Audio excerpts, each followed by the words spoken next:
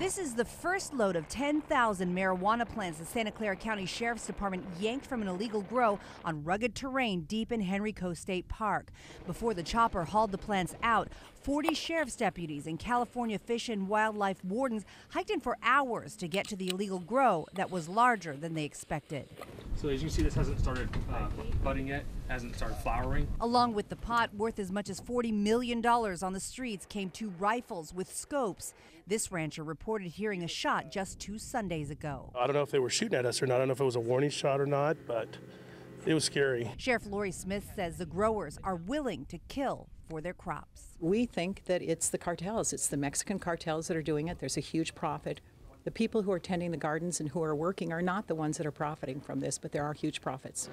Officers are bringing out load after load of marijuana plants, and yet they will continue to go back to that site long after the plants are eradicated to remove all of the garbage from the site. They find camping supplies, human waste, and pesticides banned in the United States. They also find miles and miles of plastic irrigation tubing. If you find irrigation line on public lands, there is a possibility that you're getting close to a marijuana grow. So turn and walk out.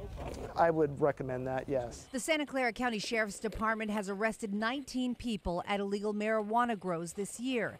Today, the growers got away, but the sheriff expects that they will be back, and so will her department, to protect the park and the citizens who use it. People are armed. There's a huge value in the product that we're taking out this morning. In Santa Clara County, Kris Sanchez, NBC Bay Area News.